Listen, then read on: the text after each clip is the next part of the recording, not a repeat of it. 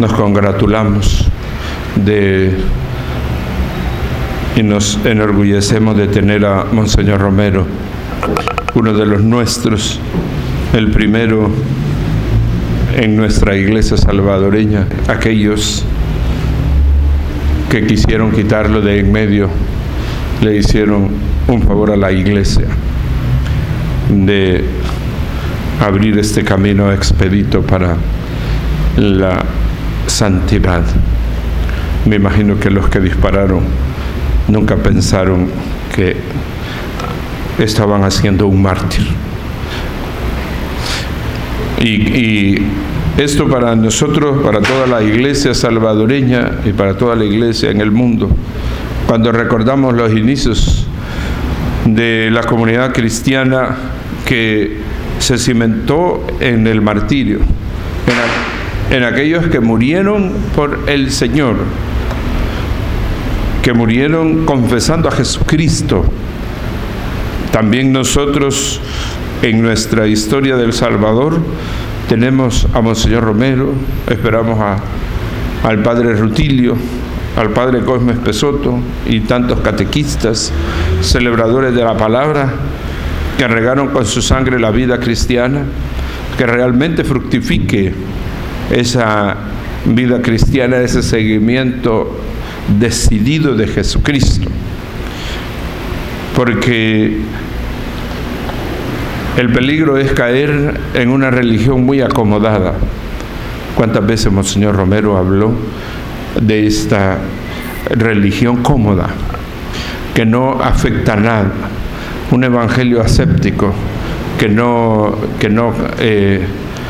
quema, que no produce escozor, pues es un evangelio muy bien acomodado.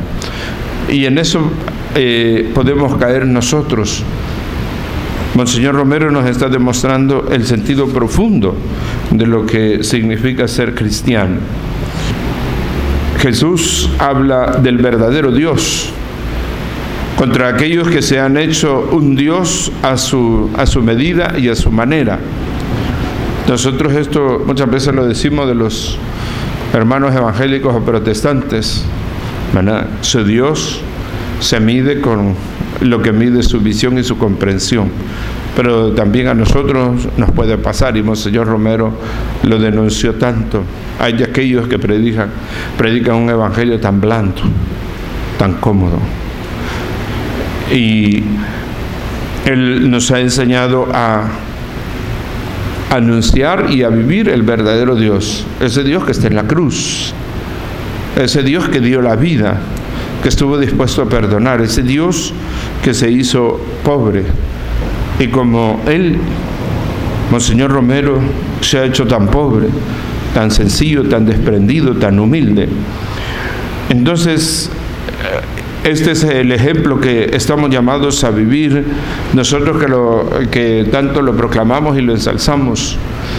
Hoy el gran peligro para nosotros es poner muchas imágenes de Monseñor Romero, pero seguir nuestra vida, ¿verdad?, que no me molesten, una vida religiosa muy individualista, sin ese compromiso decidido. Y por supuesto que hay que estar dispuesto a quemarse, a dar la vida, a ser criticado, a ser rechazado. Cuando la gente dice, ¿y por qué los obispos no son como Monseñor Romero, proféticos? ¿Verdad? Esa pregunta, por supuesto, va dirigida a mí y a todos mis colegas, y ciertamente es un cuestionamiento muy serio. Pero eso mismo tenemos que cuestionarnos nosotros.